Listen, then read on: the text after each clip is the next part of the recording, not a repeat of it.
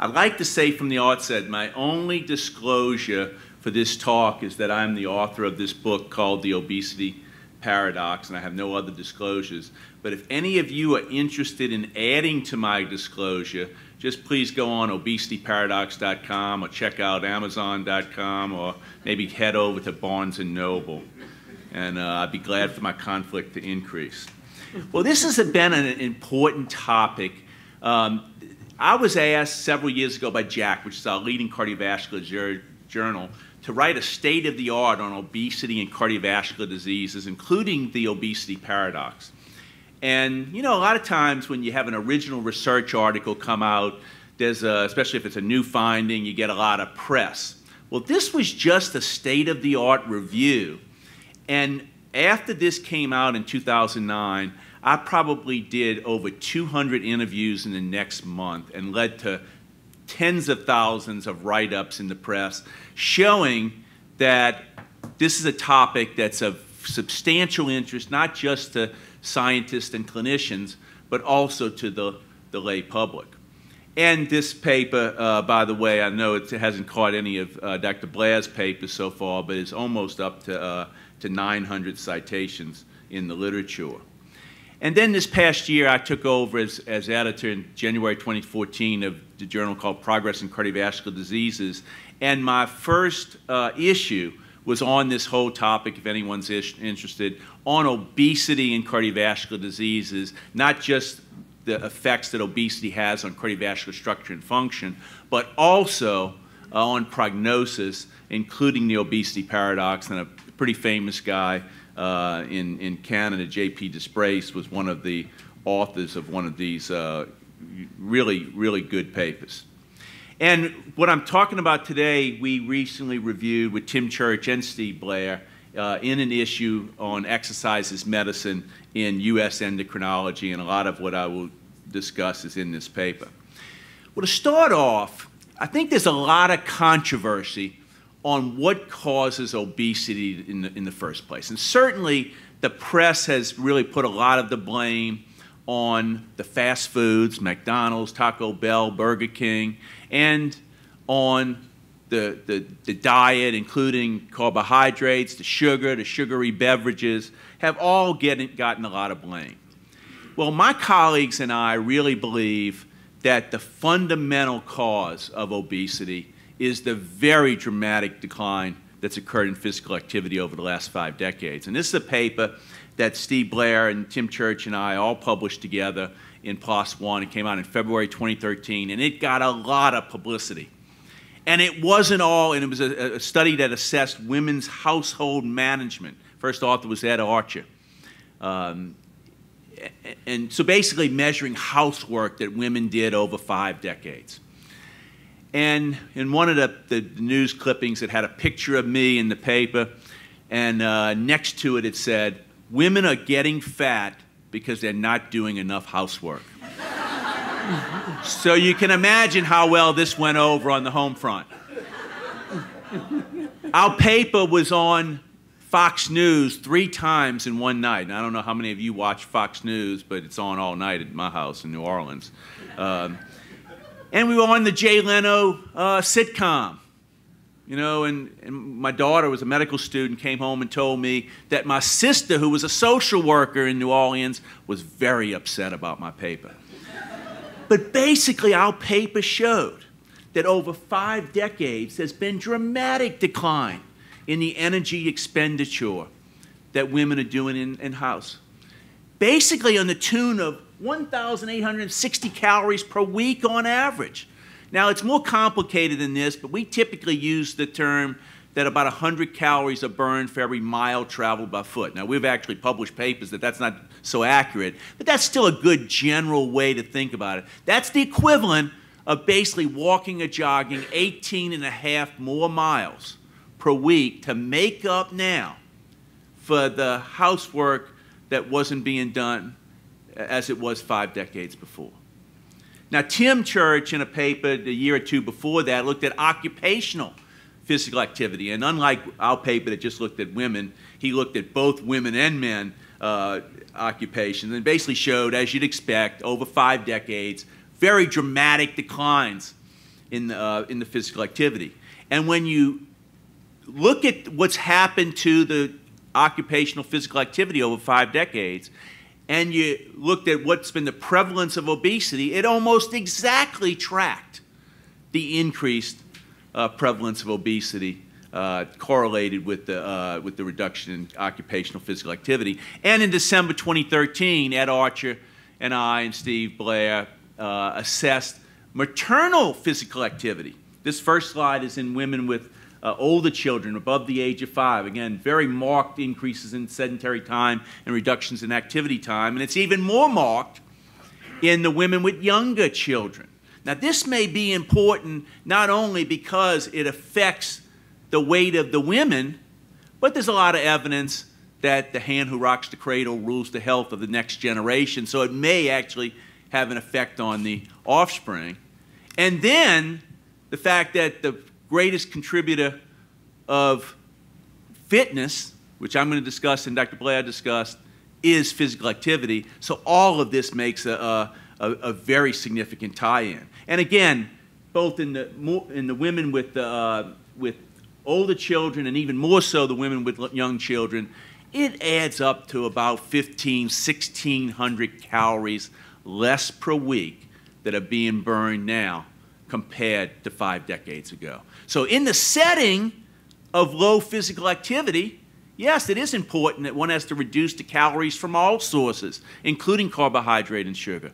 But the fundamental cause of obesity and the weight gain that's occurred over time is not the calories or the fast foods or the sugary beverages. It's the very marked decline in physical activity. Now, there's also controversy on how much obesity is playing a role in decreasing the health and survival of our nations. And this is data that Catherine Flegel of the Center of Disease Control in the United States published in JAMA in January 2013. It's a meta-analysis of 97 studies of 2.9 million people with over 270,000 deaths, so a lot of statistical power. And they showed in this paper that relative to normal weight, the obese, if you count all the grades, the mild, the moderate, the severe, they had an increased mortality, statistically significant. But it was particularly the class 2, which is BMI between 35 and 40, and class 3, a severe obese, BMIs above 40, that carried all the weight, no pun intended, of the increased mortality. Whereas grade 1 obesity, which is BMI between 30 and 35, was actually associated with a strong trend for lower mortality, a 5% lower mortality that was almost statistically significant. And the overweight BMI between 25 and 30 actually had a 6% statistically significant lower mortality than did those with the normal BMI between 18.5 and 25. And if you looked at the older people, BMIs above, age above 65, I think you might fall into that class. Do you, Dr. Blair? What, by about 30 years? But the older individuals actually had only a non-significant trend of 10% higher mortality, even with BMIs above 35. And that wasn't statistically significant, and there was no even trend with lower BMIs. So it really raises the question, how much is particularly overweight and mild obesity playing to the adverse survival? Now, this just looked at survival. This didn't look at quality of life. This didn't look at arthritis. This didn't look at depression. This is just survival. And clearly we know that there's substantial evidence that fitness is important. Dr. Church and I won this American Heart Association statement in circulation a couple of years ago showing how important fitness is and why we need a registry for fitness. And certainly numerous studies show a very strong relationship between measured fitness and subsequent survival. There was a big meta-analysis of studies by Kodama and JAMA about 5 years ago that basically showed for every 1 metabolic equivalent change in fitness or exercise capacity, total cardiovascular disease events was affected by about 15%, and cardiovascular and total mortality was affected by 13%. So an extremely strong finding. Dr. Blair showed this slide already about close to 9,000 people, and incidence rates of diabetes by going low to bottom 20 percentile, moderate to middle 40 percentile, and high to top 40 percentile, a very strong trend for lower development of diabetes with higher amounts of fitness. And Tim Church showed that even stronger findings in a very large study of 13,000 people, a very strong relationship between diabetes prevalence and increased fitness. And if you notice, the biggest bang for the buck is not getting out into the super high levels of fitness, but it's moving one out of the low levels of fitness into the next lower categories of fitness. Just a little bit improvement in fitness dramatically reduces the incidence and prevalence of diabetes. Now, he showed this paper, too, in fitness and diabetes of 1,263 men, followed for 12 years. It had 180 deaths, and showed that men in the bottom 20 percentile of fitness had a 2.1-fold increased mortality. Now, physical activity also played a role. The low physical activity was 1.7-fold, but it shows that generally when studies assess both physical activity, and at least the old studies that assess physical activity were by questionnaire, so that's not as accurate, that fitness is a more precise measure and a much stronger finding. Maybe if currently physical activity was measured more precisely, as Dr. Blair mentioned, with pedometers or smartphones, Fitbits, we might see a little bit different story. But still probably I would predict that fitness would be a stronger predictor. Tim Church's data in 2,300 men with diabetes, followed again for 16 years, had 179 cardiovascular deaths, showed that men with low cardiorespiratory fitness in the bottom 20 percentile, it didn't matter what they weighed because they had a close to threefold increase in cardiovascular disease mortality, whether their BMI was normal, overweight, or in the obese category, as shown here.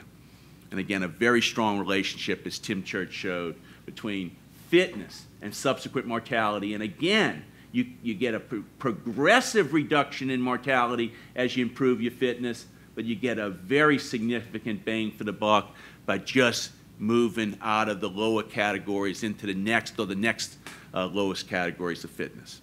And again, when you combine fitness and the fatness material, that the fitness, regardless of your weight, appears much more significant than fatness.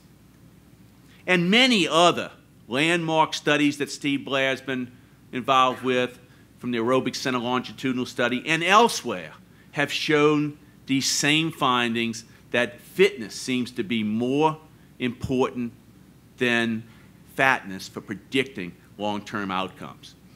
In my first issue of Progress in Cardiovascular Diseases, Steve Blair and one of his colleagues, Von Barry, did a meta-analysis of this. They analyzed 10 studies that were prospective and jointly measured both fitness and adiposity, or basically body mass index, and compared with the normal weight fit, the unfit, which was generally defined as the bottom 20 percentile or the bottom 30 percentile, had basically twice the all-cause mortality, regardless of their BMI. And the overweight fit or the obese fit basically had similar survival as did the normal weight fit. So they concluded that fitness was more important than fatness for long-term mortality. Now, clearly, the higher the weight is, as you start getting extremely high BMIs, it's going to be very hard to be fit. But there are a number of people in the overweight and mild obese categories who are more fit than the lean, and I know there have been some heavy people that have passed me in races for the last 20 and 30 years. And it's humbling. Both Dr. Blair and I have had the pleasure of working on a lot of papers with D.C. Lee, and one of them that we did a couple of years ago measured change in fitness and fatness in about 5,000 people. This is a paper in Circulation, but another one that was published in JACC looked at change in fitness and fatness over time and the prediction of hypercholesterolemia, metabolic syndrome, and diabetes, and basically showed that both increasing your weight over time or lowering your fitness over time were predictors of developing these adverse sequelae. But fitness was considerably more important than fatness for predicting these endpoints. And in this paper in Circulation, in over 10,000 individuals who had assessments twice over time in fitness and BMI, he showed again that both BMI increasing and fitness falling were associated with increased cardiovascular disease mortality and all-cause mortality. But in this paper, he showed that once you assess the change in fitness, the change in fatness no longer had any statistical predictability. So again, change in fitness was more important than fatness. So in a perfect world, everyone should remain lean and fit. But if you're going to give up one with aging, it's much better to gain some weight than to maintain your fitness. In this paper, he showed that for every 1 MET change in fitness, there was a 19% change in major cardiovascular disease mortality and a 15% change in all-cause mortality. And again, many studies are showing that this finding is actually much more important with aging, that there's a much more U-shaped relationship between survival and BMI at higher ages than it is at low ages. Now, with regard to diabetes, I know of 5 major studies now that have shown an obesity paradox, and I've actually published a lot on the obesity paradox in cardiovascular disease. I've shown it with coronary heart disease, heart failure, hypertension, atrial fibrillation. But these are 5 papers that looked at the obesity paradox in diabetics. And 4 of the studies showed a strong obesity paradox. The first one was by Carnington and JAMA in 2012. The second one was by Logue in Diabetes Care in 2012. The third was by Zal in Circulation in 2014. And just a month ago, Costanzo showed it in Annals of Internal Medicine, meaning that in diabetics, the lean diabetics are having a worse prognosis than those who are overweight and mildly obese. And 4 of the 5 studies have shown this. The only one that didn't was the one by Tobias and colleagues in New England Journal of Medicine 2014 from the U.S. Nurses and U.S. Physicians trial from the Harvard group, and Dr. Blair, Church, and I all published a letter to the editor criticizing some aspects of this study. But certainly, not only did this study, but the other 4, none of them assessed adequately physical activity or cardiorespiratory fitness. Now, there was a big paper in JACC by Bell and colleagues several months ago that assessed that the obese individuals who were metabolically healthy, meaning they didn't have diabetes, they had good sugars, good blood pressure, good lipids, over time, the obese developed more abnormalities.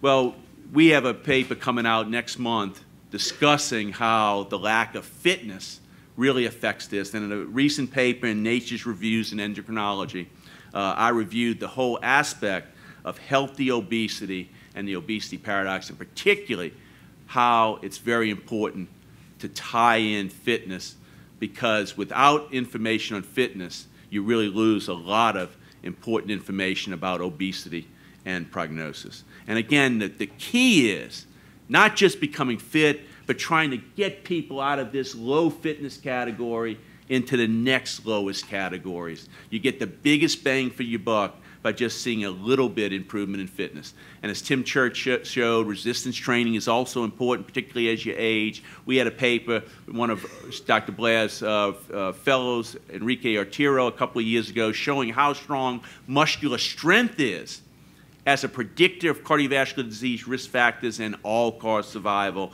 And so it's very important to combine both the aerobic training and resistance training. And in one of our Heart D papers that one of Tim Church's and my fellows, Dr. Neil Johansson, recently published in Diabetes Care, showed that the combination of aerobic training or aerobic training combined with resistance training both increased the exercise capacity by over a MET and got over a 20% improvement. Now, keep this in mind. In the look-ahead trial, at the end of 4 years, the difference between the intervention and the treatment arm was only 0.3 METs. So that's not much of an improvement in exercise capacity. So in conclusion, I think the data that Dr. Blair and Church described as well really supports that physical fitness is an important component of health and overall health-related quality of life. Cardiorespiratory fitness may perhaps be the strongest cardiovascular risk factor. And in fact, people with hypertension, hypercholesterolemia, metabolic syndrome who are fit often have a better prognosis than individuals who don't have these disorders who are unfit. And although in a perfect world, everyone would remain lean and fit forever, in the fit versus fat debate, fitness seems to be considerably more important than fatness, and this pertains to type 2 diabetes as well. And so certainly greater efforts are needed to assess and improve fitness in both endocrinology and certainly in all of our efforts in preventive cardiology. Thank you.